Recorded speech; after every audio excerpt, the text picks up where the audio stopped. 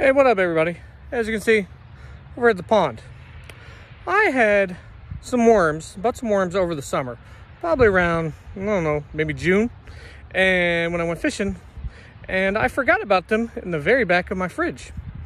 Well, I saw them, I was like, man, I need to throw those things away. But I didn't want to throw them away inside because I was figuring they were gonna be stinking. And open up the lid. Let me show you what I found. These little buggers, some of them are still alive.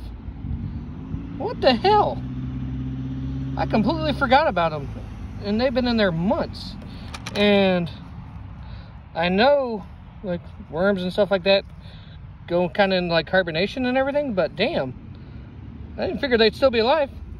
Craziness. Later.